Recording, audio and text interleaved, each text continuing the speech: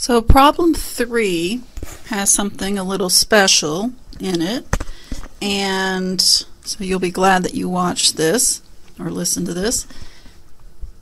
So I filled in the shorthand for the alleles that came from the mother's chromosome. Of course, the father's chromosome is recessive for all 3 alleles, so I'm not showing that. But one thing you'll notice about problem 3 is when you look at the data, it doesn't seem like the other problems. And spoiler alert, what's happening in this problem is that one of the genes is actually not really linked. But if you follow your steps, you'll be able to figure it out, even if you don't recognize that the data looks a little unusual. The result that you'll get will tell you that one of the genes is not linked. But if you kind of sense that the data looks a little different, it's because it does. So what you really have here, if you go ahead and pick your 2 largest groups, let me see, you would get the 402 and the 403 are your parentals if you chose 2 of them, and then your double crossovers, you would choose the 98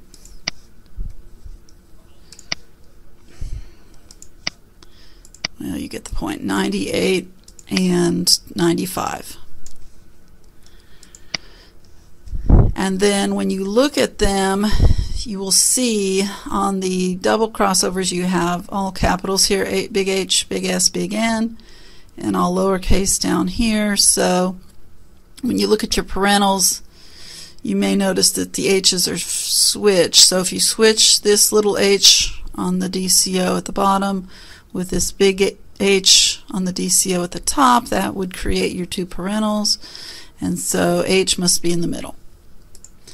And so you're going to rewrite your parental allele combination.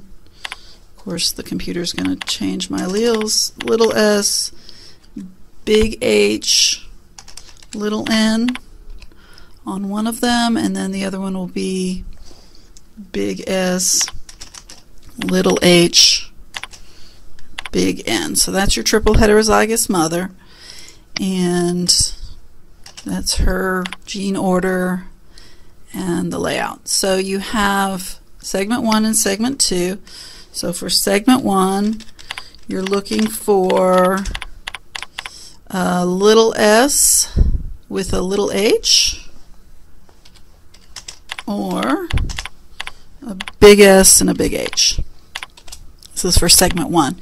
And so you go through your data, and that will be the 98, the 102, the 104, and the 95.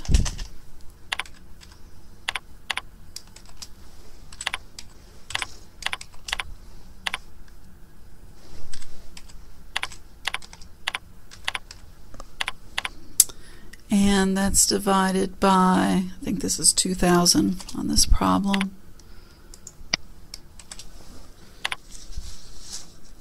And yes, 2,000. And when you convert that to percentage, it's 19.95%. So that one's fine. Now, when you go to segment 2, you're looking for a big H with a big N, or little h with little n. And so you go back to your data, big H with big N, 98, and then, oh, here it is, 397.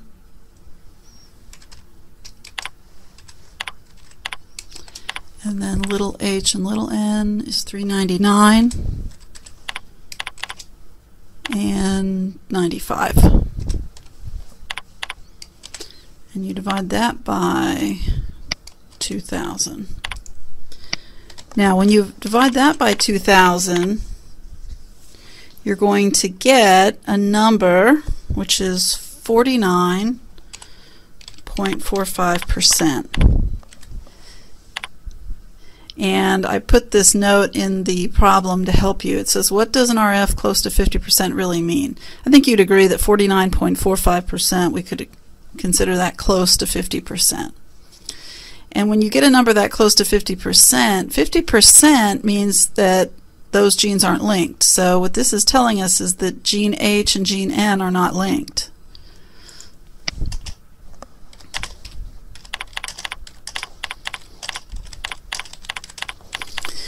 But we've already shown linkage for S and H, so it just means that N really doesn't belong on this map. So we can do a map of S and H, but we don't include N because N is not linked. So your map would just be S, H, and then you could indicate the 19.95 map units between them, but don't put N on the map. So that's what this is. That's what 49.45 is telling you, that those two genes are not linked to each other. Since we've already shown linkage for S and H, we just kind of get rid of N. So when you go back to your data, if you remove the N from each of these, because N turns out to be independently assorted, so we wouldn't pay any attention to it. You know, who knows why they thought it was linked, and then the data tells it's not.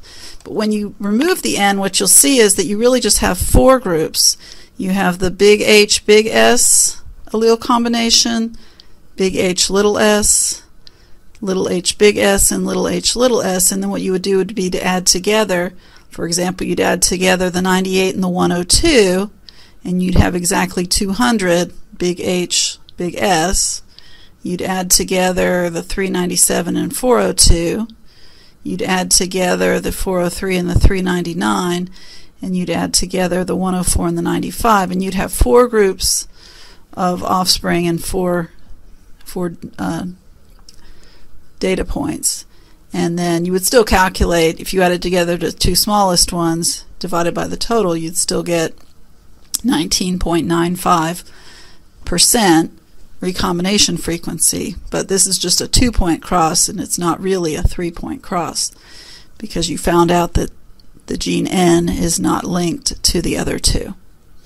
And so when the genes are not linked, when you only have two genes, not three, then you're not going to determine coefficient of coincidence and interference, because those are measures of double crossovers. You have to calculate expected double crossovers and so on. And since this is only a 2-point map, there aren't double crossovers measured in this. So that's why you wouldn't determine those calculations. Now, you can answer the allele configuration for the female parent. In the female parent, you have S is trans to H, and that's all you would say, because N turns out not to be on the map. So S and H are in trans to each other, and that's all you would say on that, since it's really only a 2-gene map.